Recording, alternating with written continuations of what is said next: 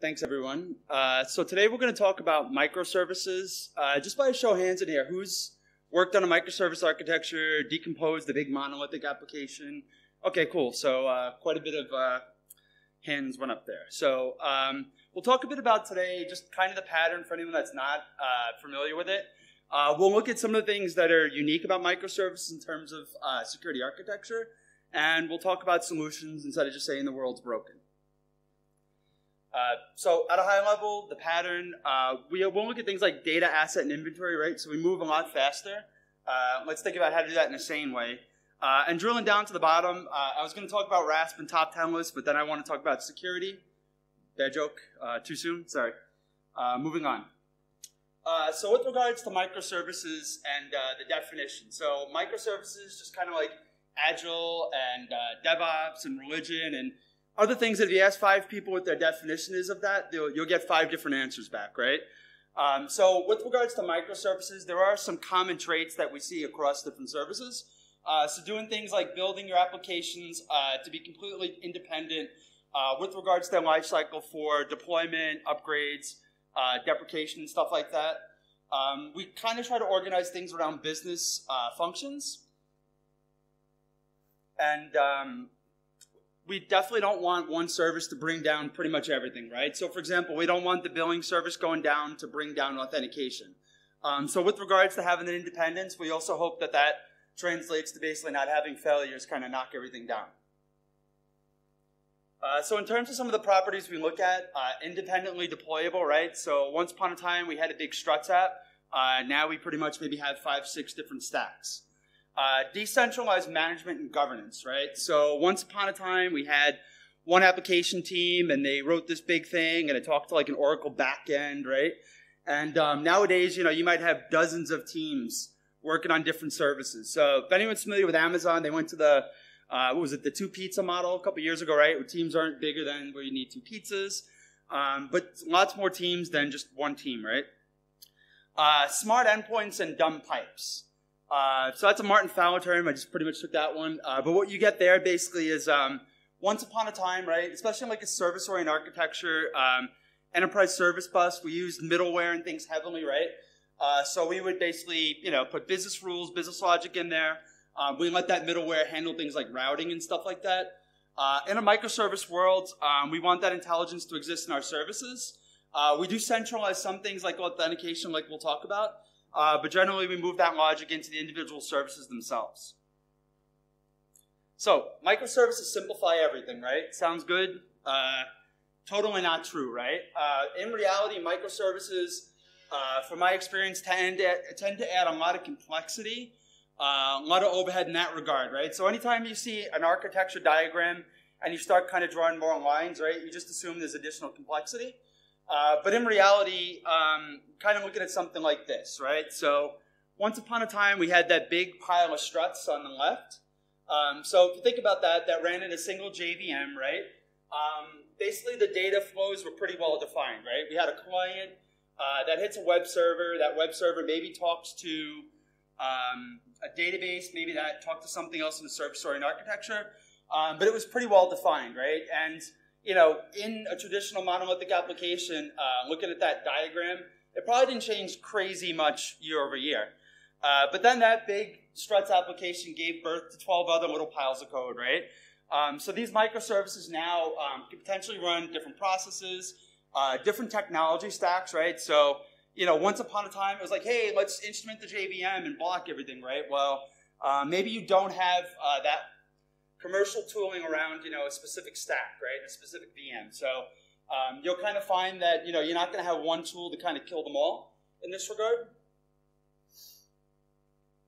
So here's an example, just thinking of it from the Amazon perspective, right? So what you see on the outside is Amazon.com. What you see behind the scenes are a lot of different services to handle things, right? So we'll have a service for orders. We'll have a service for reviews, inventory shipping. But regardless, these can often be different teams building them with different life cycles and all that stuff, different technology.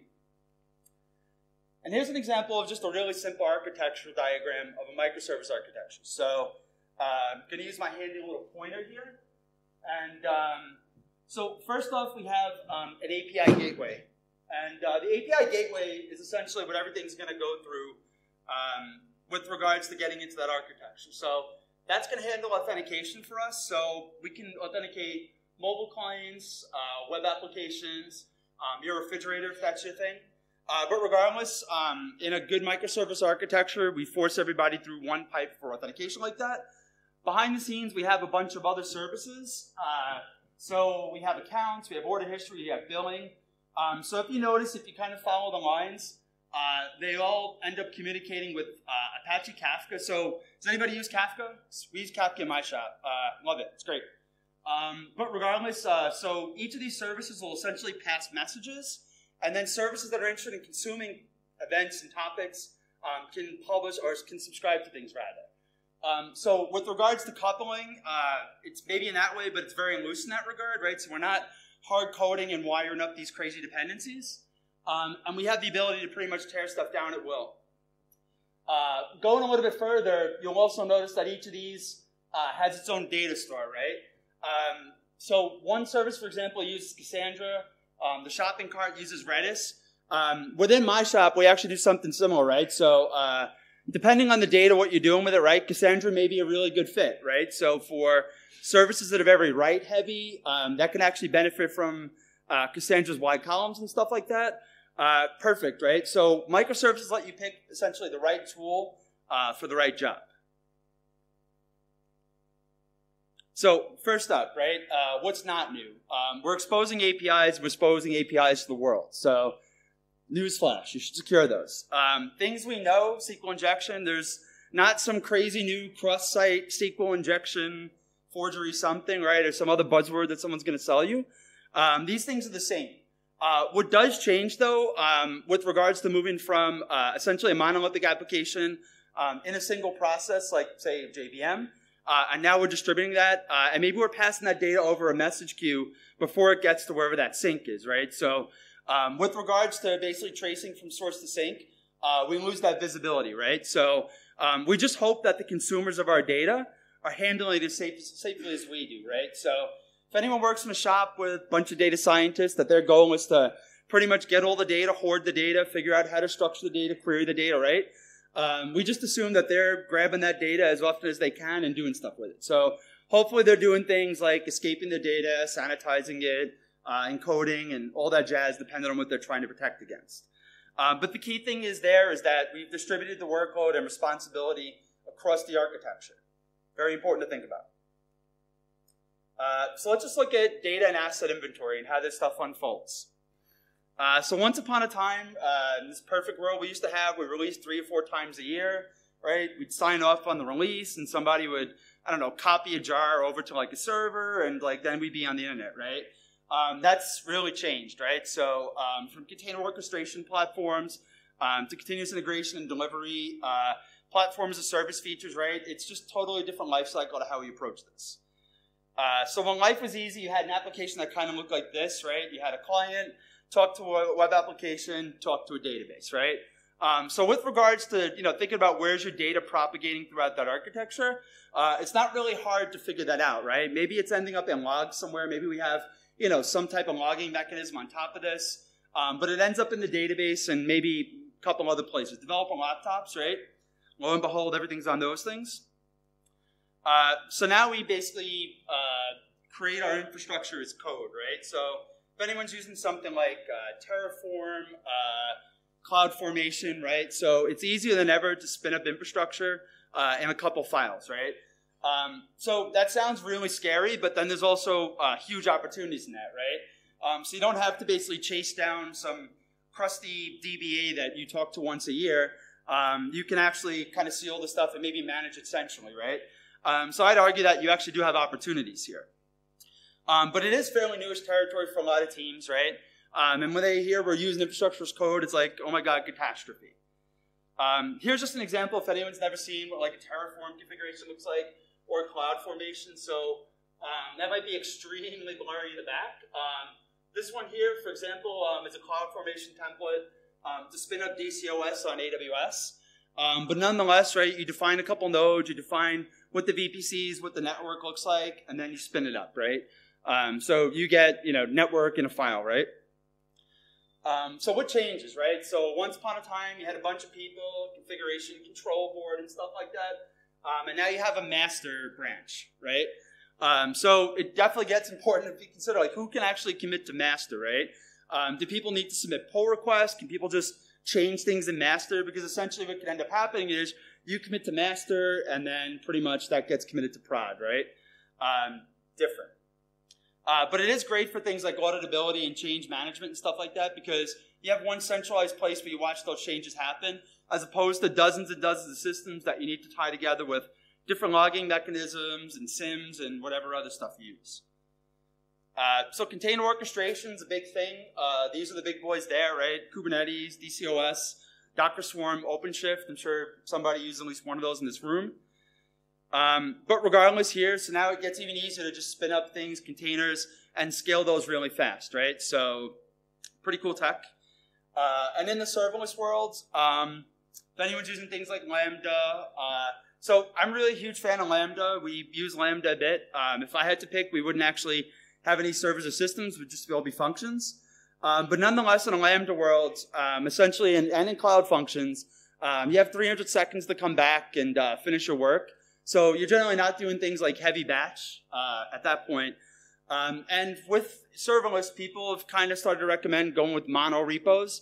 What does that translate to? So putting all of your functions essentially in one repo so you can track those, right? As opposed to having dozens and dozens of repositories. So with regards to kind of track down, where are all the functions running? Do we want to run static analysis across those, right? We can organize those by one big repo, which is ironic because we've gone from like monolithic applications to microservices, and now we're just kind of, we need to bring some kind of monolithic aspect back to it, right? And security tools are the performance hit, right? So if you want to run something that incurs 30-40% penalty on Azure, Cloud Functions or Lambda, you're probably going to piss some people off, right? Essentially, you're spinning up and spinning down often in milliseconds, right? So runtime maybe isn't the place where you inject security. At least not yet from the technology I've seen. So where does my data end up? In a nutshell, everywhere. So I have a kid. I can tell you toys end up everywhere in the house. Within your teams, I guarantee your data ends up everywhere. Does anybody use, or anybody see anybody use like Zeppelin with Apache Spark? You ever see any good stuff end up in a Zeppelin notebook? No? So I've seen data science teams just hoard some incredibly interesting things, right? From patient data to financial data. But nonetheless, depending on, what type of shop you are, and what you're, on the hook for compliance purposes. I mean, privacy is everyone's concern, but I mean, if you don't have patient data, you don't have patient data. But nonetheless, depending on what you're doing, it's really important to understand once the data leaves your service and goes somewhere else, you don't know what's going to happen to that data persistence lifecycle, right? Is that going to be stored in memory in Apache Spark? Is that going to be stored off heap by replicating with something like Alluxio, right? You just don't know unless you have visibility into what those teams are doing. So it's a good exercise to think about where's that data going to end up, what services are going to consume it, etc.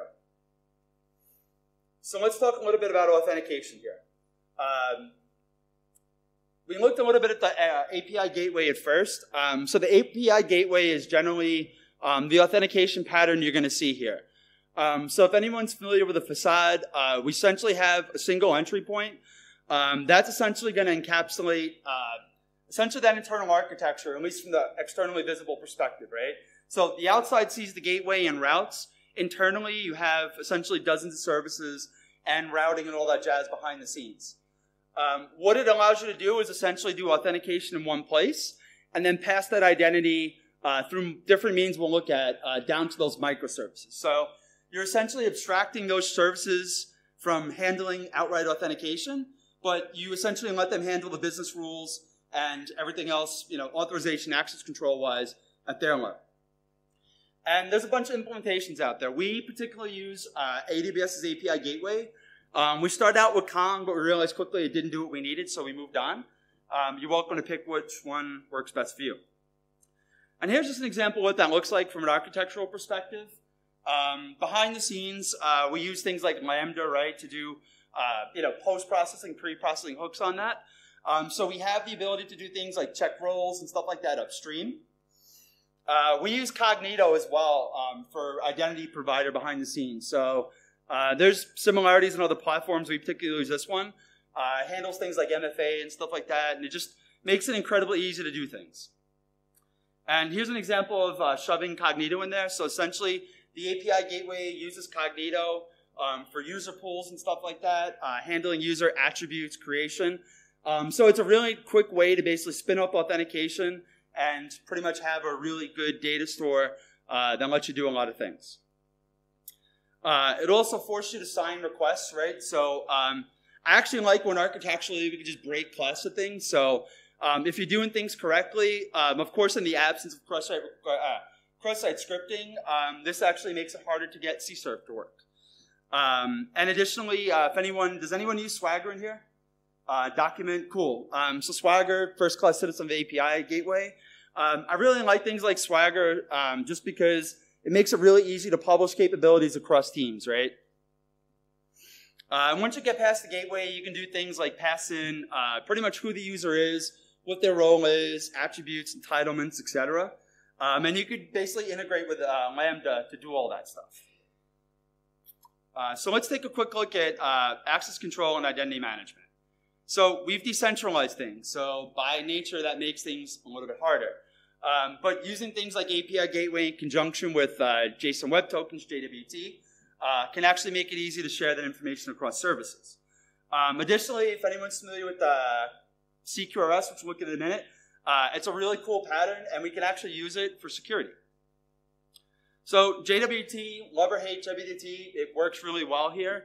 And even frameworks like Play have actually gone to using JWT for default session. But nonetheless, JWT is a really nice way to essentially sign and pass these claims down to services to let them know who the user is. And here's just an example of kind of what that looks like using it in a Lambda world. You have the API gateway. The API gateway will get the JWT from the client, and then it can pass on any of that information about the user's principal and whatnot to those downstream services. So we let the downstream consumers figure out things like resource level access controls, because it's just really hard to abstract that up here when you don't know the granularities of the rule of each of those services. So you let the services handle that. You can do things at the gateway in Lambda, like for example, if a user doesn't have a subscription, maybe they don't hit a service that requires a subscription. It just really depends on your architecture to determine how you distribute that. CQRS, so command query responsibility segregation. CQRS is really nice because it allows you to separate your read and write interfaces. And if you take it a step further, you can also basically translate those down to actual models, where essentially some calls can read, some calls can write. And in a microservice world where things are pretty complex, it actually is nice to have that level of granularity. But it's an architectural thing, an architectural pattern, and something you think about as you architect. Here's an example of what CQRS looks like. And basically here you have a presentation layer. You have commands, you have your domain logic, but more importantly, you have a write data store, you have a read data store. So depending on what you want to expose, you have maybe a little bit more control than if you just assume everything that hits this maybe has read or maybe has write. It allows you to architecturally separate those concerns just a little bit further. And what about between services, right? So we talk about the user, we talk about the user's allowed to do, but what about between services, right? So in this example, hopefully you can see that in the back. We use an example with Apache Kafka of publishing credit cards. I've maybe seen something like this in real life. So basically what ends up happening is one service says, hey, I need to publish something about payments, right? Another service that consumes it. And then someone on your data science team says, I'm really interested in how this stuff happens, right? So now I want to consume that, right? So we haven't set authorization between things to determine who can publish and who can subscribe. Now anybody can essentially stand up a new service and subscribe to that, right? Which means we have a problem because now we don't know where the hell those credit card numbers are going to end up, right? So obviously there's things, and Kafka wasn't that great before 0.9, but there's a lot more you can do with authorization in the modern versions. You shouldn't basically leave it wide open like that, right? You should have some control over who can publish and subscribe. You need to think about those things. I like to build something out as restrictive as possible and then pull calls later on. Works for me. Last topic here is securely sharing secrets. So in a microservice world, and especially, we don't deploy microservices to basically bare metal, right? We're using containers, and we're using serverless functions to build these things. So for starters, you don't want to basically pass those around in the plain text. You certainly can. It makes it very easy to do it, but there's much better options. So for starters, bad ideas. Don't hard code credentials in your code. We know that. Don't hard code credentials into your Docker files. And don't use environment variables to pass secrets. So you see this bad information on the web all the time. Like, use an environment variable to do it. When you pass things in environment variables, every process on that container can essentially read that, right? So you maybe want to limit that visibility just a little bit more. And here's an example of just the most egregious version, hard coding into a Docker file. Hard to see from back there, but we have root password as password, right? Don't do this. I guarantee you have a better option than this. So don't do it. The other one is basically using environment variables. So Docker lets us pass in variables. Don't do this either, right? Because for starters, you still pass it in the same way. Everything can read from it. And you also do risk, leaking these things in different dashboards, different logs, shell history, stuff like that. So is there a perfect solution? No. In my opinion, Docker is leading the pack at this point, primarily because they're doing maybe a little bit more in terms of protecting secrets at rest. But Kubernetes, DCOS, and OpenShift do have options. So here's an example. It might be hard to read somewhat, and you're welcome to probably get this in the slides after, but just an example of how we can pass in secrets to a Kubernetes pod and then let those pod members read from essentially a mounted partition. So is that perfect? Not really. So Kubernetes will handle from the perspective of passing them in securely, and then you can implement, essentially Unix file system permissions to get a little bit more control beyond that. What you don't get is protection at rest. So etcd is going to basically store them in the plain text, which is better than the other route, but you still do have exposure points, right? So you do need to think about that Kubernetes box that houses all the secrets.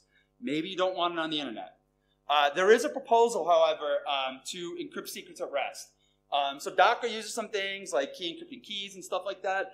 And it looks like from just basically the proposal and the specs that they're going to adopt a similar route. But that'll be really huge, I think, when they do it. OpenShift actually just this last week announced support. They integrate more with Vault, if anyone's used HashiCorp's Vault.